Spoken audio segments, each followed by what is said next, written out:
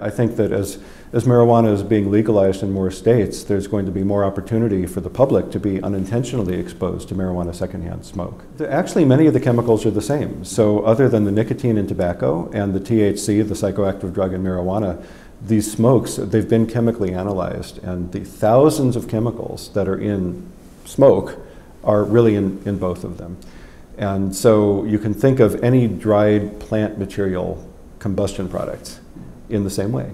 And so that was the point of this study, is that people already know in general to avoid being exposed to tobacco, cigarette, secondhand smoke. But a lot of those people don't necessarily feel the same way about marijuana because they think it's okay for them, it's natural, it's medicine, it doesn't have the nicotine, and they don't realize that nicotine is not the only toxin.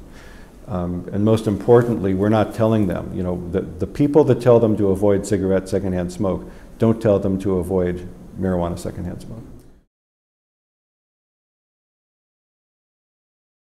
If you're smoking the marijuana, then you're doing that intentionally, you know it. I think this is more concerned with the bystanders, the people who are not intentionally smoking marijuana. And so people who are at a party where people are smoking a lot of marijuana, but they're not smoking, they're still getting the smoke.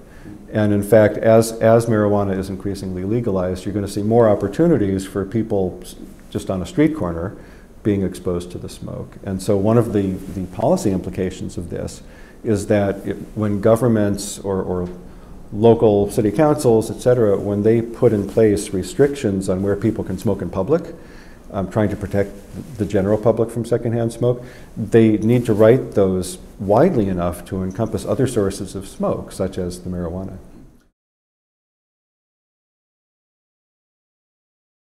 We exposed rats to marijuana secondhand smoke generated from a smoking machine, the same kind that we use for tobacco secondhand smoke. And so upon exposure to 30 minutes of secondhand smoke, and it was done under a way in which most of the exposure took place in the first 10 minutes. The levels fell off during the exposure. But technically it was a 30-minute exposure period.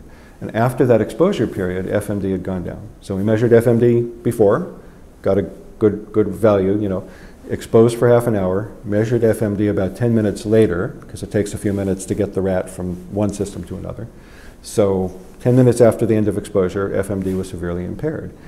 We came back half an hour after that and measured vascular function again. And I should mention that in the case of tobacco experiments, usually FMD has improved half an hour later.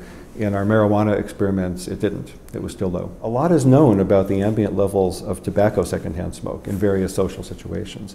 Very little, if anything, is known about ambient marijuana levels. So all we could really do was to take the tobacco secondhand smoke conditions and mimic them in marijuana smoke. We also did this study with marijuana in which THC had been removed.